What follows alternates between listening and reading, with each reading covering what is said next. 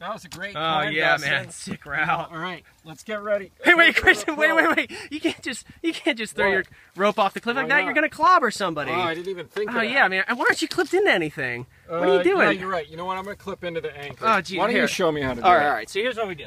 So we got the middle of the rope threaded through the anchor already. Okay. I'm gonna find my ends, and instead of just chucking them off, I'm gonna tie a knot in the end first. So oh, that's smart. Yeah, then I can't rappel off the end and yeah, make my friends sad.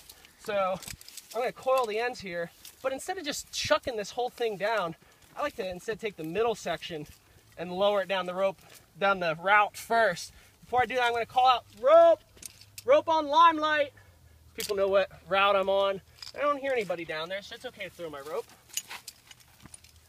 Great, and then I can take these ends down with me when I rappel, so I'm not just getting them hung up on ledges or anything like that. Keep it clean, bro. Wow, that's great. Yeah. Thanks, Dustin.